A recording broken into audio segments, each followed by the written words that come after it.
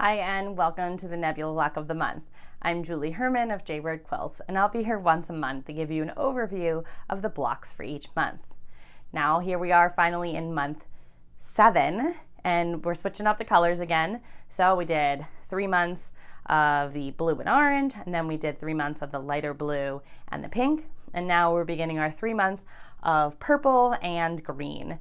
These are some personal favorites of mine. So this month, grab your pattern, and you'll notice that we have 10 fabrics, 5 for each of the blocks. These are the fabrics that I used.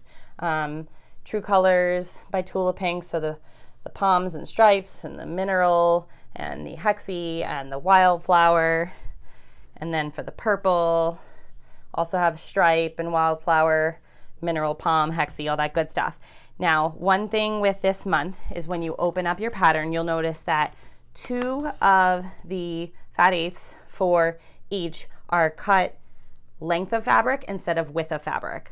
Now the stripes are cut that way because of the stripe, because you want the stripe to go this way in the half triangle shape.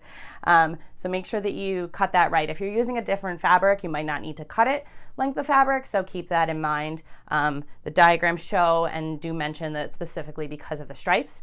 And then the triangles are cut length of fabric for the yield, so that you get enough out of your fabric, because you'll notice that you have a good amount of large triangles all out of one fabric, so you want to make sure you get enough.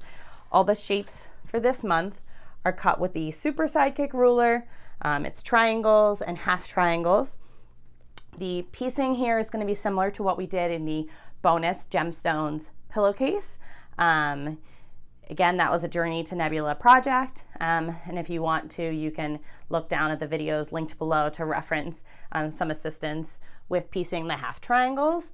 And then the overall piecing is very similar to some of the other projects that we did during Journey. It's all just kind of a skill builder, and at this point you kind of have those in your toolbox, which is fantastic. To begin working on our blocks for month 7, we are going to cut 3 shapes from either the Sidekick or Super Sidekick ruler. We're going to cut triangles as well as half triangles. And I say 3 shapes because we have right half triangles and left half triangles. They're mirror images of each other, and so we want to make sure that we cut them correctly from their respective fabrics. All the cutting directions on how to do these are in your basics booklet. And in short, it is for right half triangles, ruler right side up, fabric right side up. And for left half triangles, fabric wrong side up, ruler right side up. So make sure you pay close attention to your diagrams so that you get the ones that you need out of which fabrics. Additionally, our stripe is going to be cut length of fabric so that it goes in the direction that we want. So if you're using different fabrics, pay close attention to the diagrams to make sure you cut your fabrics correctly. The triangles are also cut length of fabric, and that is so that we get enough yield out of the fat eighth to get enough triangles. So after we have everything cut, we'll start our piecing. And then the first thing that we're going to piece is we're going to piece 2 half triangles together to create a triangle. And this is going to seem very familiar to what we did in our gemstones bonus pillowcase during Journey to Nebula, so I will link to that below. And then once all of our half triangles are sewn into triangles, we are going to sew our pairs of triangles together to make a diamond block. And you want to make sure that you sew matching fabrics, because that's how it's designed. It'll work out okay if you do this, but that's not exactly how the pattern's written, so make sure that you pay attention to fabric placement and you sew your diamonds. And then once you get that done, go ahead and lay out your block, and I have my purple block laid out for you.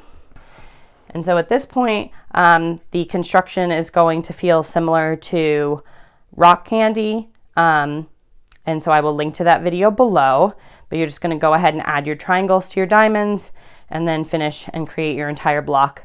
And I know I shouldn't pick favorites, but I just love this block. It's one of my favorites.